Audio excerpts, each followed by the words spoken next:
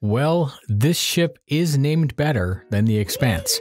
Hello YouTubers, this is noobifier. On the 1st of June 2022, CIG released the Q&A for the Legionnaire. It's linked for you in the description. This teeny ship was released on concept recently, incorporates boarding and hacking mechanics. If you want to take over or take back a ship, the Legionnaire is the right tool. It has a pilot station, a hacking station with remote turrets, jump seat, front-mounted docking collar. Let me break down the Q&A. To attach and then breach the target does not have to be static, but being disabled would help, as any attempt to dodge and weave would obviously upset the docking process. There was a second question about whether the target had its shields up, if that would affect the boarding process. It wasn't actually answered, but as this is still early days, and we know that that'll be fleshed out before the mechanic is added. The intended mechanic is for it to be similar to the current ship-to-ship docking, except that you can override the docking permission. If the target ship decides to jump with your tiny Legionnaire attached to it, then both ships will jump at the same time. To perform a hack on the docking system, the attacking ship is going to need to remain quite close to the target ship,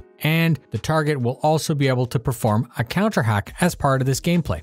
These hacking systems are limited to the docking system and are not intended to go deeper into the command and control or self-destruct or shields or propulsion, and this extra small ship will land in any hangar of that size. And they used a prospector and an arrow as examples. A long time ago they talked about the ability for us to breach the hull anywhere, and this is only after procedural damage tech, but as of right now they're only willing to commit to hard docking at docking ports. The breaching sleeve extends and provides limited protection for the boarding team. It has absolutely no creature comforts beyond the jump seats and the bare basics. They're planning to allow for a fully kitted troop wearing heavy armor to fit in each drop seat, but if that is not possible, they will have storage aside for that kit. They have no plans to add stealth or any special protection for this ship. Hacking is baked into the ship, and the developer said that it may be possible to add that functionality to other ships as an upgrade. It'll fly and behave like a cutlass. Its extra armor pool will let it tank more shots than standard. The turret is operated by the crew that's in the hacking terminal. Automated hacking is not planned to be an option when blade mechanics are added, but a qualified NPC crew member can be tasked to hack, and unlike a Hawk or Blue, there are no plans to add specialized cells to detain captured players or NPCs.